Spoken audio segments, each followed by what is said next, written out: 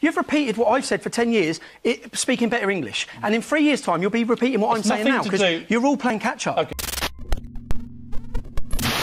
I will start this out by saying that this video will certainly be demonetized by YouTube. Although its content is not Islamophobic or bigoted, simply using those words will mean that it will be taken out of circulation. If you like the video, please share it.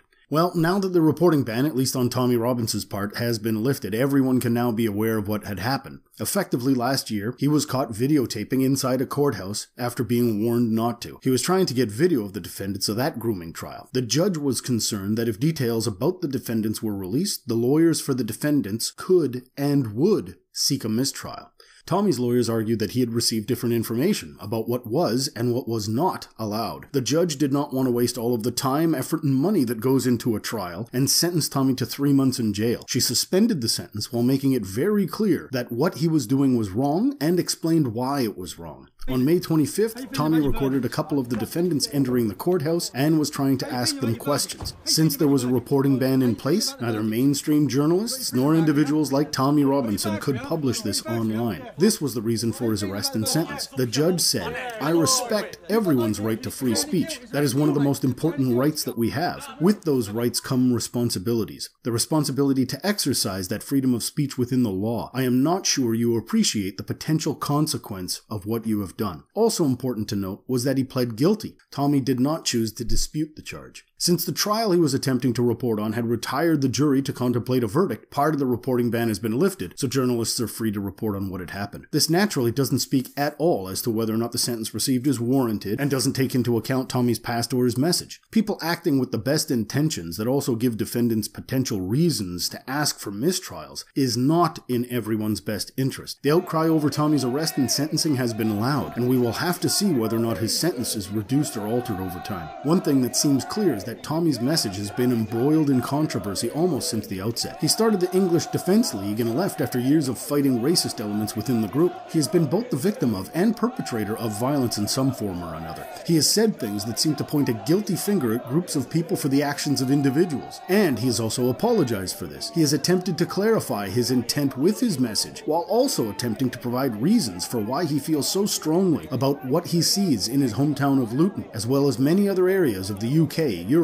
North America, Australia, and elsewhere. Throughout all of this, he has been labeled as far-right, racist, a white supremacist, a bigot, an ethno-nationalist, and worse. The police have raided his home. He has received death threats, and he has vilified the media. For those interested in gathering further information, a Canadian professor, Gad Saad, had a conversation with him that was pretty good. A link to that video is in the description. For me, I believe in free speech, and I think that if Tommy Robinson is allowed to speak, then everyone can see if what he is saying makes sense. We can ask for clarification without vilifying him, challenge him, and as a society actually impact and shape his views. If he is a far-right white supremacist, then this will be visible to everyone, and we could see that there is no justification at all to his arguments or concerns. If, however, he brings up valid concerns and issues, then these need to be dealt with and addressed in some way before simply stating he is a white supremacist and needs to be completely disregarded. I have a few clips of an interview from Good Morning Britain. A link to the full interview is in the description. The point I'm trying to show is that some of Tommy's concerns are legitimate, but he is completely discredited and shouted down. If you are on the left, you can perhaps side with Piers Morgan and the points that he is making. Throughout all of this, however, it seems obvious that the point of this interview was to call Tommy out as a way of trying to gain political capital.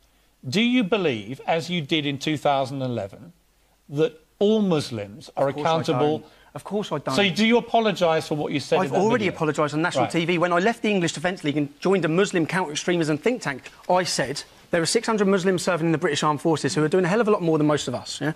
If you attack a Muslim woman walking down the street, you're a coward. If you attack a mosque, you're a moron. I point out that you should not attack innocent Muslims at every opportunity, every single time. I differentiate Muslims from Islam. Right. Okay? But what you don't do... differentiate Muslims... Muslims are people. Islam is an idea. Yeah. Islam's an idea. A bad idea.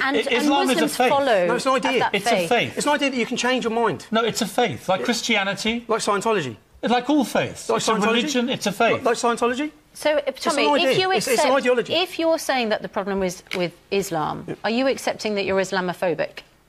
Because there are 100 verses in this... Yes or no? Okay. Are you Islamophobic? There's no such word as Islamophobia.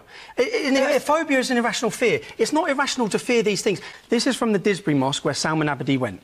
This is a leaflet. 650,000 of these were given out to British mosques last year.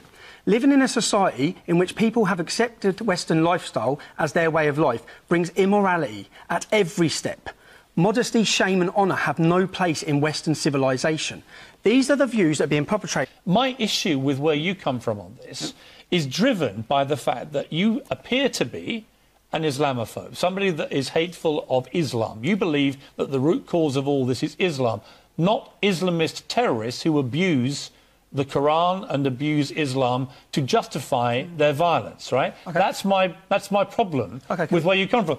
Sir William Gladstone held this book above his head in Parliament and he said there will never be peace on this earth so long as we have this book. Do you believe, would you have a ban, like Donald Trump suggested in America, would you have a ban on Muslims entering the country, new Muslims trying to have a home in this country? I believe we need to protect the British public right now. So what's the answer to the question? British Muslims? Yeah, we did. Yeah, the British public. I didn't say British non-Muslim public. I said the British public.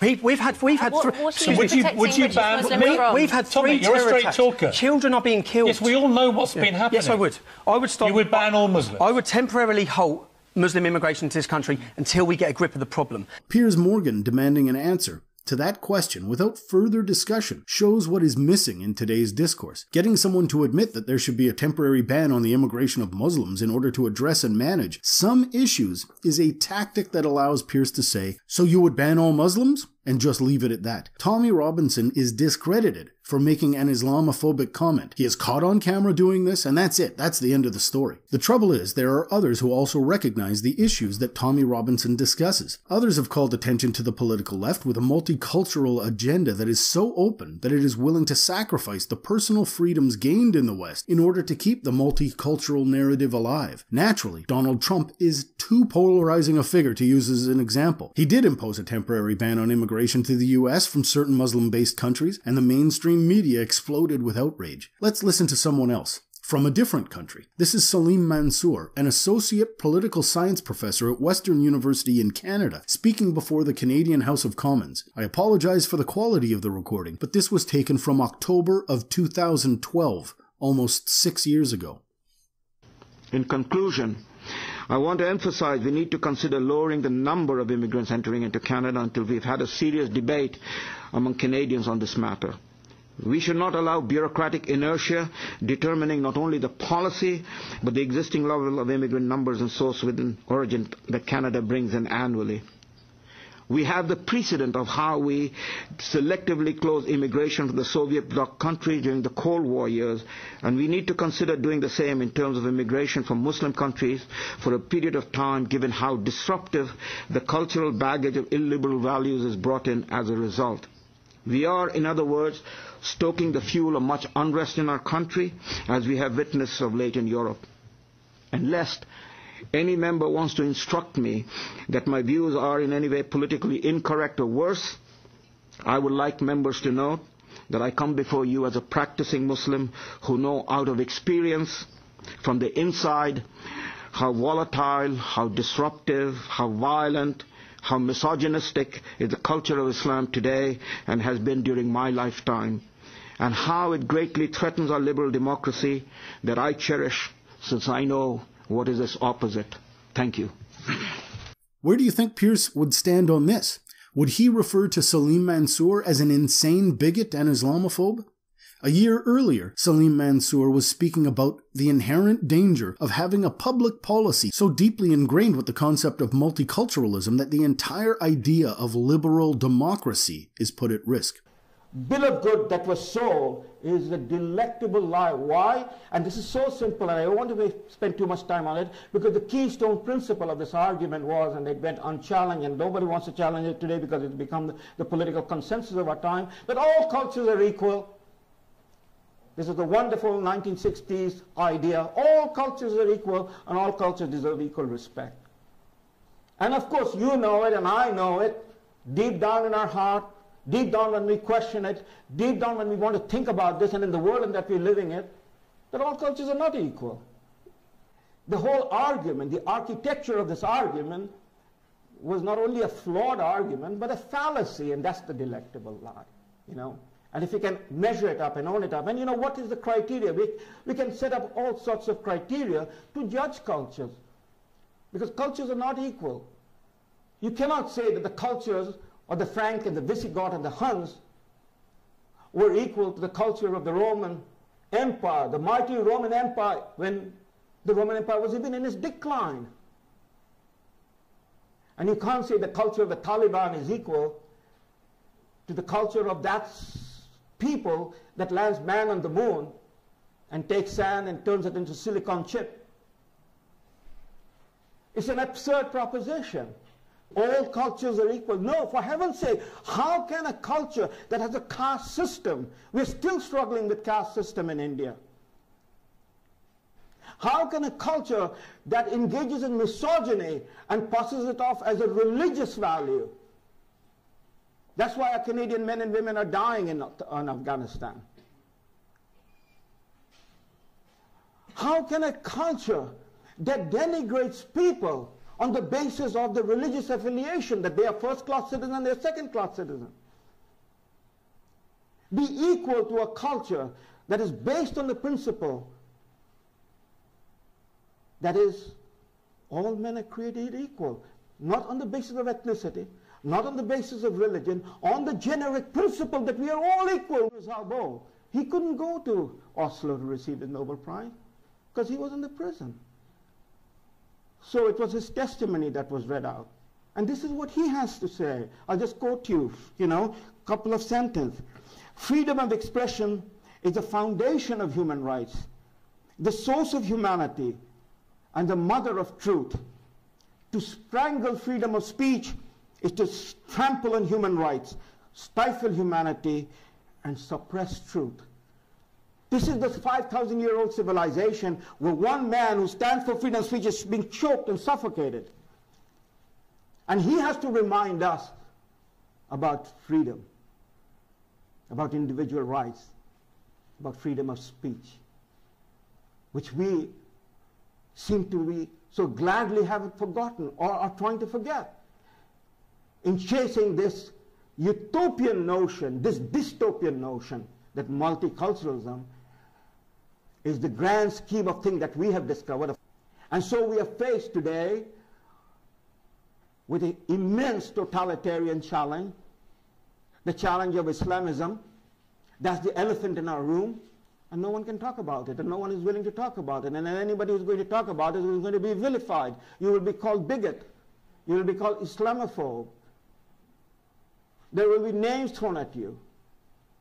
You will be pinned with labels. And that is the problematic. You cannot have equality. If you're going to have equality, then the value of Taliban is equal to the value of the graduates of McGill University. And you better treat them as equal. And that's what is happening in Toronto, in other places. And as I said, that when you do that, then that is the acid that is flowing into liberal democracy and hollowing out liberal democracy. What you're basically saying is that they're demanding liberty to exercise their cultural rights, as a group. Yeah, this is the problematic. And we have to have the confidence and say, that in our public square you cannot do it.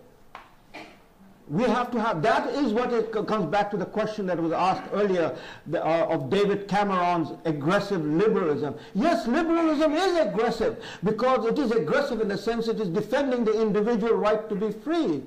It is not a pious hope, and it's not a pious dream, and it is going to be under assault, and has been under assault throughout the history of mankind, and 20th century was the most graphic illustration of that assault by totalitarian values, So yes, but in this case, we are opening the door and saying, you can practice your cultural values, whatever they are, in a public square where we value liberal democracy, the values of liberal democracy are the basis of our culture. After all, liberal democracy is a culture.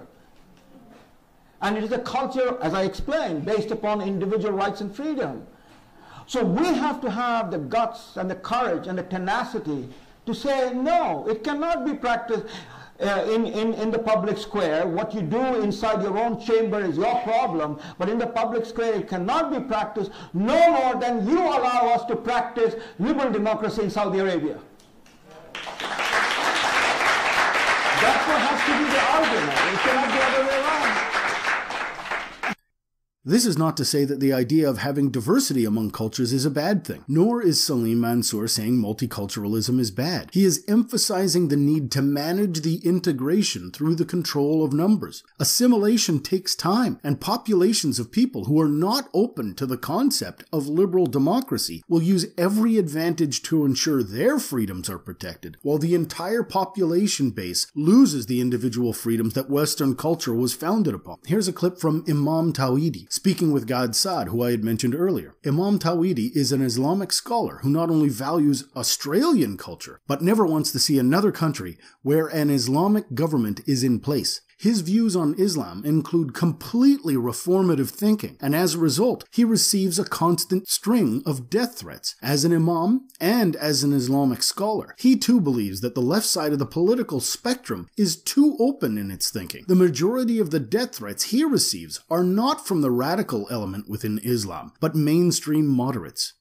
But with regards to the hadith, if I open the book, and it's nothing to do with Shia or Sunni, I open the book and it tells me, as a Muslim, go to a Christian, go to a Jew, and tell him to accept Islam.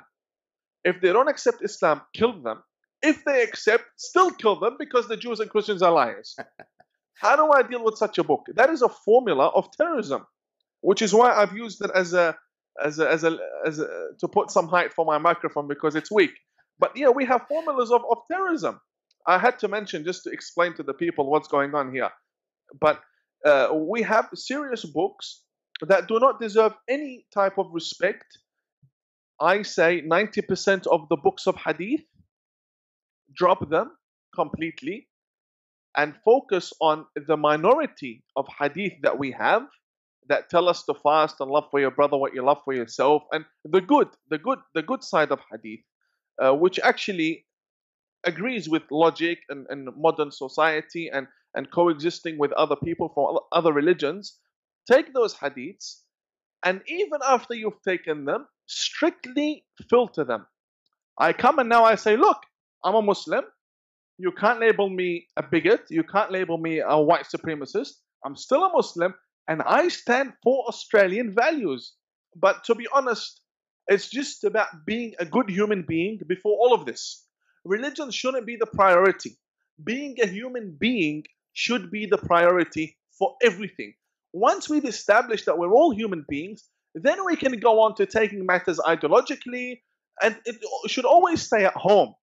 The religion should stay at home.